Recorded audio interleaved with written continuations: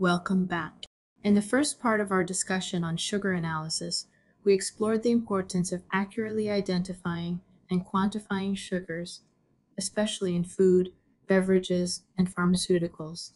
We covered the basics of sugar classification and the analytical techniques used to measure them.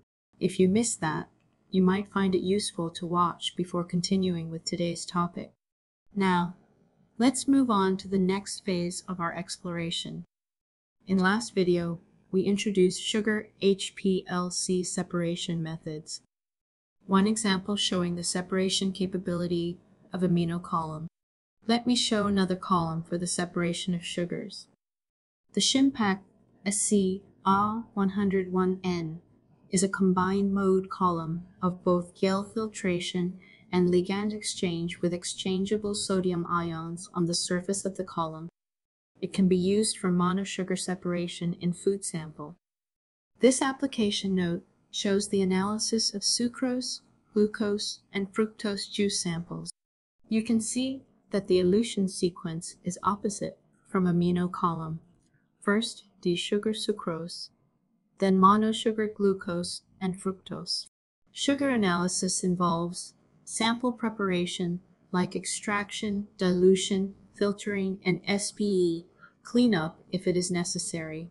The liquid sample obtained is injected to HPLC for analysis and gives quantitative results of individual sugars and the total content of sugars in the sample.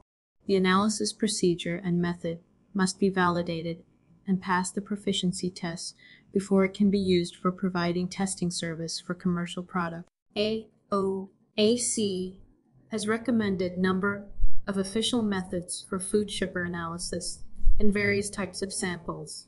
As we can see from this summary table, more AOAC methods use amino column with water and acetonitrile as the mobile phase. RID is the recommended detector.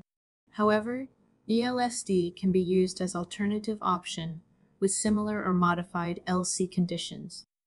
Now, let's demonstrate an HPLC RID method for analysis of 5 food sugars in beverage samples. This method is in reference to the AOAC 980.13 official method. 4 beverage samples were obtained from local market. The oolong tea has no sugar as labeled. Green tea and red date samples contain 4.9 g per 100 ml, and the tea tariq contains 6.0 g per 100 ml as labeled. Transfer 1 milliliter of each sample and dilute it with a diluent by 50 times. The samples are centrifuged at 4,000 rpm for 15 minutes and then filtered with 0.45 syringe filter into HPLC sample vials. The 5 sugars are well separated and detected using a Shimpack amino column and RID detector.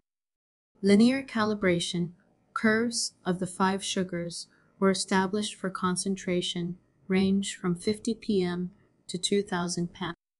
The quantitative results of sugars in the 4 samples are determined using this HPLC RID method. In sample 1, oolong tea, no any sugar was detected, which is the same as the label. However, in sample 4, tea tariq, 4 sugars were detected and quantified, with 1,000.4 ppm of sucrose as the main sugar in the sample. The individual sugars and total sugar contents are shown in this table. Sucrose is the main sugars in all 3 beverages. The total sugar contents are essentially in accordance with the labeled values, that is 0 in oolong tea, 4.8, 4.7, and 5.7 g per 100 ml in green tea, red dates, and tea tariq, respectively.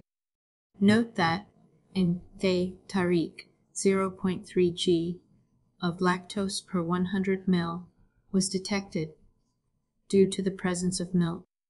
The current method, using an amino column for quantitative analysis of 5 sugars, are evaluated, and the results are summarized here. The quantitation repeatability (RSD) ranges from 0.28% to 4.1% for spiked 1G and 2.5 G per 100 mol. The recoveries are at 81.2% to 100.8%. In conclusion, the current method can be further validated and applied for quantitative determination of 5 sugars in beverages. That brings us to the end of part 2 on sugar analysis. We've now gone deeper into the analytical techniques, understanding how different sugars are identified and quantified in various industries.